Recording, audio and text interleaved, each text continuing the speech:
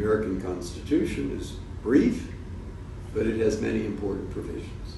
Equal protection of the law, protection of fundamental rights, free speech, free expression, free press, right against unreasonable search and seizure, right to a lawyer, right to fair criminal process. There are many in there. So it preserves democratic institutions, it preserves basic human rights, it divides power among three branches of government: legislature, Congress, executive, the president, and the judicial, the court, Supreme Court and lower courts. It does that so no one will get too much power. The difference when you're interpreting a text, whether it's a statute or the Constitution, is a question of emphasis. All judges, I believe you'll find your judges in Holland or in France or in England, they all think about the same thing in the sense that they all think that there are 6 important tools that they use to interpret a text. What does it say? That's the first thing you look at. What does it say? If it says something about vegetables, that doesn't include rabbits. All right? So you're limited by text, but if it's a case in this court, it's very unlikely the text is clear. Otherwise, why have judges come to different conclusions? So there's the text. There is the history. Everyone thinks the history is relevant. I think the history is relevant. And you look at it. What is the history of this provision or this statute? Of course you look at that. Tradition. Habeas corpus is a word with some real tradition in American and English law and elsewhere.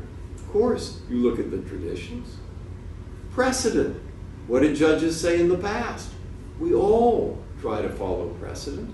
But if precedent, history, and tradition, and text were clear enough, why do we have the case? I think also everyone will agree that we look to the purpose. What is the purpose of this provision? Why? Did someone write it? They had a reason. And consequences. If you decide this way, how, in fact, will you further the purpose? Or wreck it? If you decide that way, what consequences will flow and how will they affect the purpose of this statute? Right? So everyone looks to those 6 things: history, text, precedent, tradition, purposes or values, and consequences. Some emphasize the first more, the history, the text. They emphasize it more. They think it's easier to rely on or define. Others, like me, emphasize the latter 2, purpose, value, consequence, those more. But it's a question of degree. Justice Scalia thought he hardly ever looked to purposes. We used to discuss this, and indeed publicly. And I'd say, but here are some cases where you did. He said, I don't mean completely. Of course not.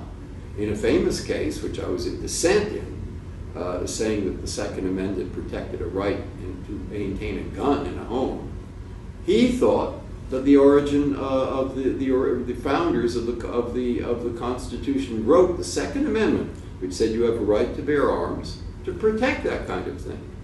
My side of it, the dissenters read the same history, and we came to the opposite conclusion. We thought they were interested in protecting the rights of states to maintain militias. Right? And so history doesn't, in my opinion, very often give us the answer. It does sometimes. But everybody will look at it in appropriate cases. So when you read the media, well, you're reading people who are mostly in politics, and what they're doing is they like to emphasize their differences. But really there is much more similarity than people think.